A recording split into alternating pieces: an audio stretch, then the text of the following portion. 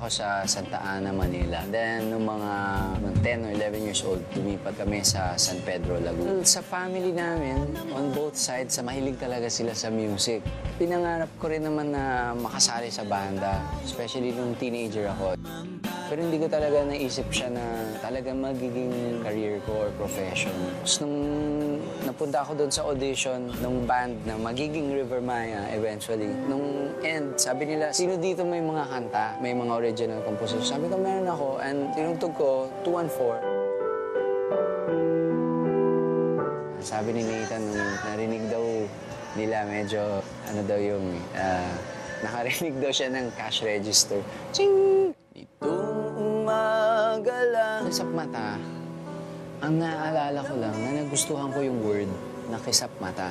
From the word, doon na ako nag-invento ng love story na mabilis na wala.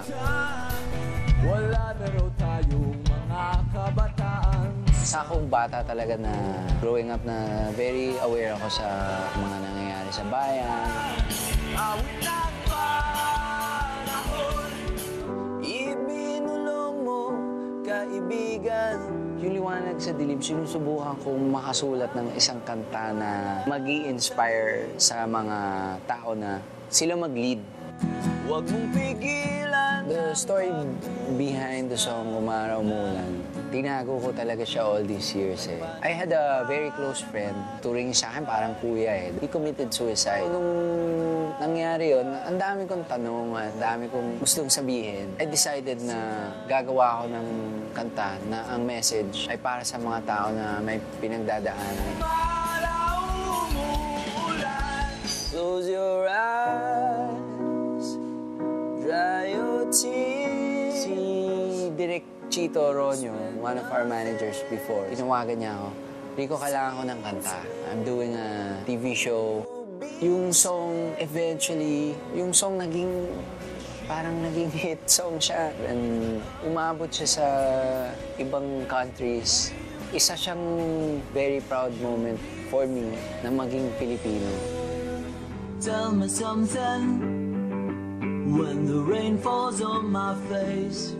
Na-decide talaga ako na I will take a break. Pagbalik ko, kung gagawin ko yung music, I'm going to do it my way. It's something na mahirap gawin kung may kabanda ka. No disrespect sa former bandmates ko.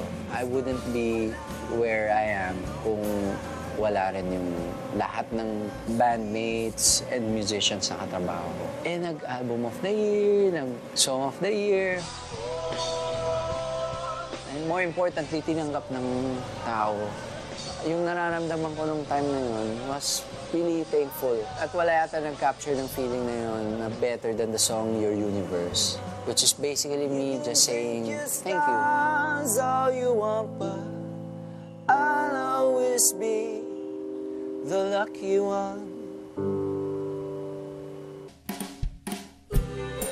Alam mo yung Filipino music, hindi yan mamamatay kahit anong mangyari. Magtutulungan tayo, pareho tayo, we're on the same boat. Filipino tayo eh. Ito ang buhay natin. We will write about it. We will sing about it.